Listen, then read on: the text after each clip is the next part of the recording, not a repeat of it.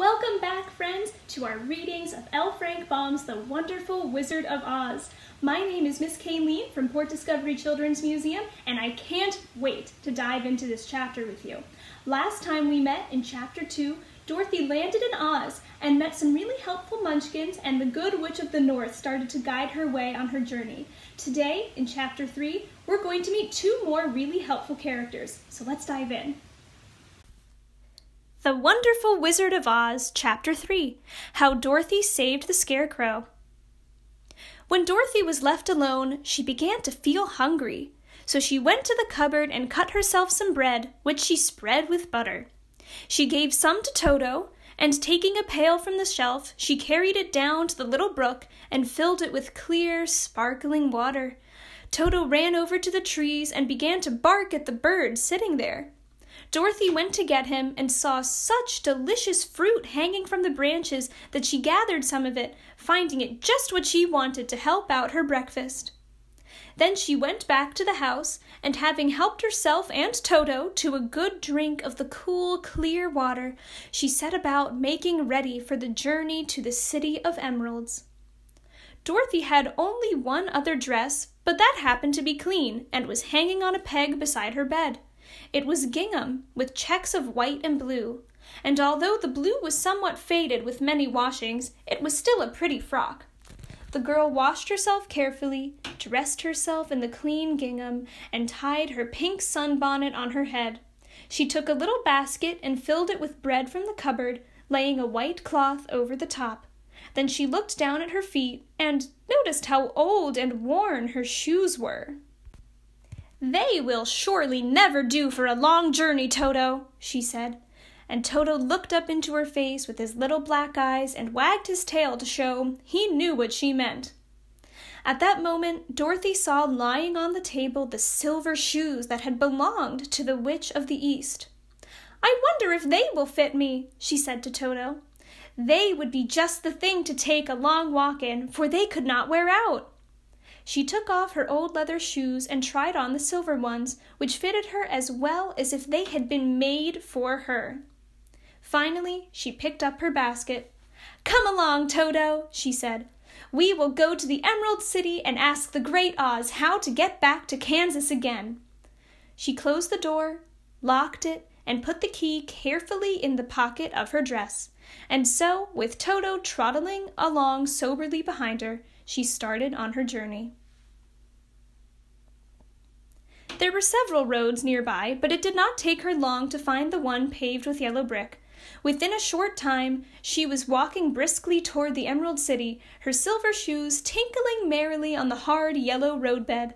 The sun shone bright, and the birds sang sweet, and Dorothy did not feel nearly as bad as you might think a little girl would who had been suddenly whisked away from her own country and set down in the midst of a strange land. She was surprised as she walked along to see how pretty the country was about her. There were neat fences at the side of the road, painted a dainty blue color, and beyond them were fields of grain and vegetables in abundance. Evidently, the Munchkins were very good farmers and able to raise large crops. Once in a while, she would pass a house, and the people came out to look at her and bow low as she went by, for everyone knew she had been the means of destroying the wicked witch and setting them free from bondage. The houses of the Munchkins were odd-looking dwellings, for each was round, with a big dome for a roof. All were painted blue, for in this country of the East, blue was the favorite color. Towards evening, when Dorothy was tired with her long walk and began to wonder where she should pass the night, she came to a house rather larger than the rest. On the green lawn before it, many men and women were dancing. 5 little fiddlers played as loudly as possible, and the people were laughing and singing, while a big table nearby was loaded with delicious fruits and nuts, pies and cakes, and many other good things to eat. The people greeted Dorothy kindly and invited her to supper and to pass the night with them. For this was the home of one of the richest Munchkins in the land, and his friends were gathered with him to celebrate their freedom from the bondage of the wicked witch. Dorothy ate a hearty supper and was waited upon by the rich Munchkin himself, whose name was Boq. Then she sat down upon a settee and watched the people dance. When Boq saw her silver shoes, he said, "You must be a great sorceress." "Why?" asked the girl. "Because you wear silver shoes and have killed the wicked witch. Besides, you have white in your frock, and only witches and sorceresses wear white." "My dress is blue and white checked," said Dorothy, smoothing out the wrinkles in it. "It is kind of you to wear that," said Boq. "Blue is the color of the Munchkins, and white is the witch color, so we know you are a friendly witch." Dorothy did not know what to say for this, for all the people seemed to think her a witch, and she knew very well that she was only an ordinary little girl who had come by the chance of a cyclone into a strange land. When she had tired watching the dancing, Boq led her into the house, where he gave her a room with a pretty bed in it. The sheets were made of blue cloth, and Dorothy slept soundly in them till morning, with Toto curled up on the blue rug beside her. She ate a hearty breakfast and watched a wee Munchkin baby who played with Toto and pulled his tail and crowed and laughed in a way that greatly amused Dorothy. Toto was a fine curiosity to all the people, for they had never seen a dog before. "How far is it to the Emerald City?" the girl asked. "I do not know," answered Boq gravely, "for I have never been there. It is better for people to keep away from Oz unless they have business with him. But it is a long way to the Emerald City, and it will take you many days. The country here is rich and pleasant, but you must pass through rough and dangerous places before you reach the end of your journey." This worried Dorothy a little, but she knew that only the Great Oz could help her get to Kansas again, so she bravely resolved not to turn back. She bade her friends goodbye and again started along the road of yellow brick. When she had gone several miles, she thought she would stop to rest, and so climbed to the top of the fence beside the road and sat down. There was a great cornfield beyond the fence, and not far away she saw a scarecrow placed high on a pole to keep the birds from the ripe corn. Dorothy leaned her chin upon her hand and gazed thoughtfully at the scarecrow. Its head was a small sack stuffed with straw, with eyes, nose, and mouth painted on it to represent a face. An old, pointed blue hat that had belonged to some Munchkin was perched on this head, and the rest of the figure was a blue suit of clothes, worn and faded, which had also been stuffed with straw. On the feet were some old boots with blue tops, such as every man wore in this country, and the figure was raised above the stalks of corn by means of the pole stuck up its back. While Dorothy was looking earnestly into the queer painted face of the scarecrow, she was surprised to see one of the eyes slowly wink at her. She thought she must have been mistaken at first, for none of the scarecrows in Kansas ever wink. But presently the figure nodded its head to her in a friendly way. Then she climbed down from the fence and walked up to it, while Toto ran around the pole and barked. "Good day," said the scarecrow in a rather husky voice. "Did you speak?" asked the girl in wonder. "Certainly," answered the scarecrow. "How do you do?" "I'm pretty well, thank you," replied Dorothy politely. "How do you do?" "I'm not feeling well," said the scarecrow with a smile, "for it is very tedious being perched up here night and day to scare away crows." "Can't you get down?" asked Dorothy.